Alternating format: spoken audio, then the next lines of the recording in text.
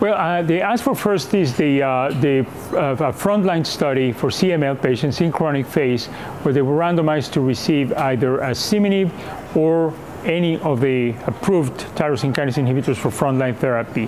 The physicians had to choose a priori whether, if randomized to the control arm, they would receive Imatinib or a second-generation TKI. So the primary endpoint was Asciminib versus Imatinib or Asciminib versus all of the TKIs.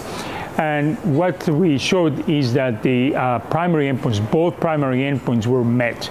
There was a very significant difference in the rate of major molecular response by 48 weeks, which was the point where the primary endpoint was measured, in favor of both against Imatinib, a delta of almost 30%, and versus all of the TKIs, a delta of almost 20%.